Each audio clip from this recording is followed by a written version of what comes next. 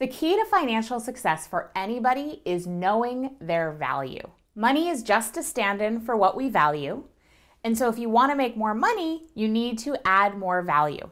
Whether you're in business or an employee, the key to making more money, and I honestly don't know that many people who don't want to make more money, you need to know your worth and ask for it. No one will ever value you more than you value yourself. So how do we wire in our self-worth so that we earn accordingly? I'm Kate Northrup, author of Money, a Love Story, and in today's episode of Financial Freedom, I'm going to give you 3 strategies for valuing yourself more so you can make more money.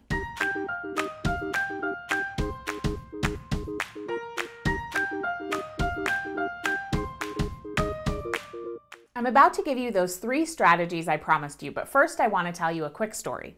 In my early 20s, when I went into business, I didn't really get it how valuable I was. Now, granted, I was pretty young and I didn't have that much experience under my belt to prove my worth to myself. I found myself in a business relationship that started to make me feel like I was shrinking and like I wasn't valuing myself enough because I wasn't making as much money as I thought I deserved. It wasn't until I stepped it up in terms of valuing myself that my income finally went up in relationship to the amount I was A, taking myself seriously, B, thinking I was enough, and C, valuing myself. So here are the 3 simple strategies you can use to wire in your self-worth so that you can increase your bottom line. Number 1, go back in time. When have you really rocked it in your life? Was it your killer valedictorian speech? Was it the gorgeous dance performance you gave in college? Was it the moment that you made the most amazing cupcakes for your child's birthday? Whatever it is, make a list of those accomplishments and those shining moments when you really felt proud of yourself and you really felt worthy. And then anytime you need to increase your rates or you need to boost your self-confidence, go back and read over that list of the times that you've rocked in your life. Because if you've done it in the past, you know you can do it again. We did it before and we can do it again. Strategy number 2, create a praise file. Every time you get an email of gratitude, every time you get a compliment, every time you receive a thank you note or a testimonial for your work, put them in a file both electronically and physically for physical stuff about praise for you. Now, ideally, we want to wire ourselves to not need outside praise in order to feel good about ourselves, but especially at first, you're going to need that outside validation.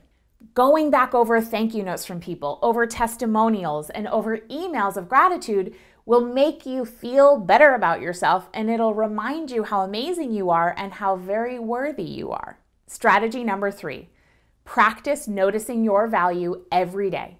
Our culture really doesn't celebrate us tooting our own horns and celebrating how awesome we are, but you can do it in the confines of your own mind and heart.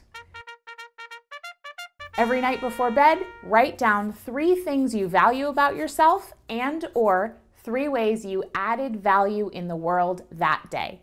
The practice of paying attention to your value will increase your ability to not only see how valuable you are, but also to add more value every day. And when you add value to other people's lives, guess what? You get paid more. If you want to make more money, you have to add more value. And in order to add more value, you have to know you're worth it in the first place. Use these 3 strategies for increasing your self-worth every day, and you can look forward to reaping the rewards financially and otherwise. If you liked this video, like it below and share it with your friends on social media.